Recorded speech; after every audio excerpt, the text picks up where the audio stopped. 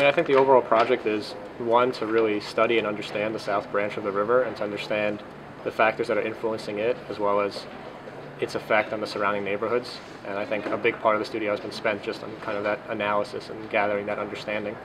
And then the second part is to begin to rethink, what the river means to Chicago moving forward and what it means to the development of all of the communities along the river.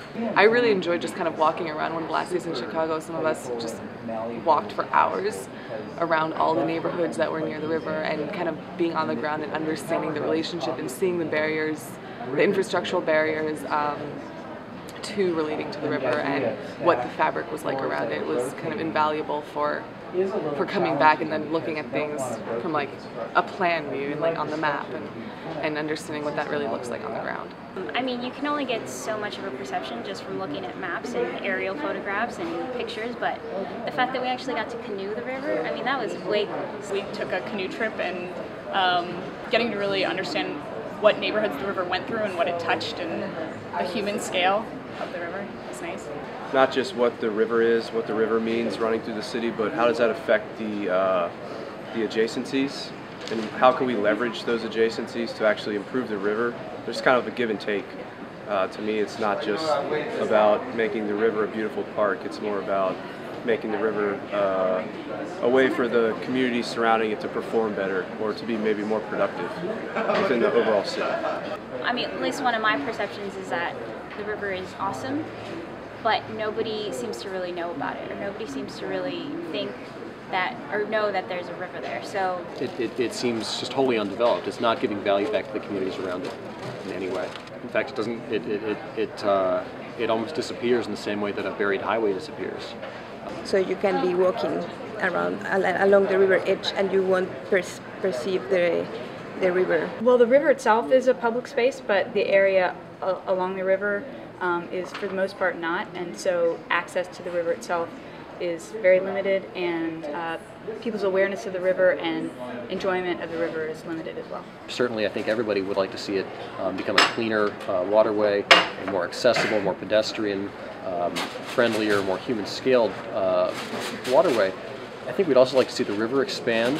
I think we'd like to see very specific types of development along the river.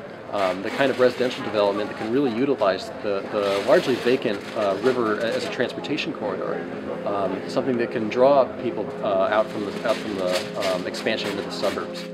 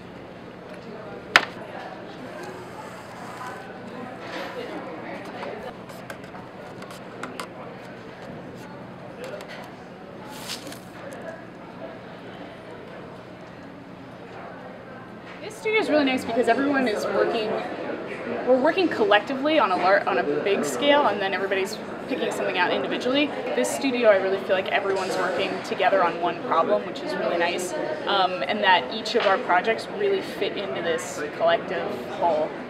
A constant dialogue and a constant interaction going on between all of us, and again, it comes back to this idea of you begin to see how your own, quote-unquote small project is working within a much greater fabric and a much greater framework that could really look at revitalizing this entire corridor as opposed to specific areas along the river. we're all dealing with the same things about water quality and access and perception and the economy and development, and we're doing it all from different angles. So we've spent a lot of time talking as a group, and I think that everyone is on the same page in terms of what we want the outcome to be, but I think it's kind of the collaging of different scales is something that's kind of beautiful.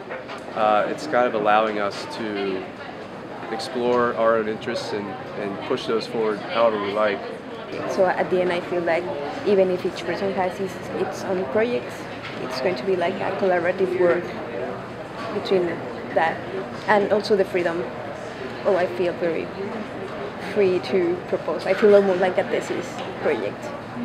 It's an interesting, like, sort of retrospective thing for me, figuring out like where my sort of background and interest fits in with like within a wider design discipline. So I think that studio, in a sense, has like been a really interesting exercise in of itself. A catalog of, or an index of, how these disciplines really aren't that different. And I think that's pretty cool.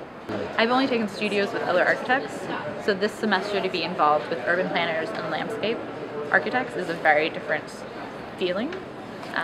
I'm trying now to consider how my building lies in a grander scope, which I like to think that I've always done before, but speaking with the urban planners, they've got other ideas about how my building should be integrated into the city fabric.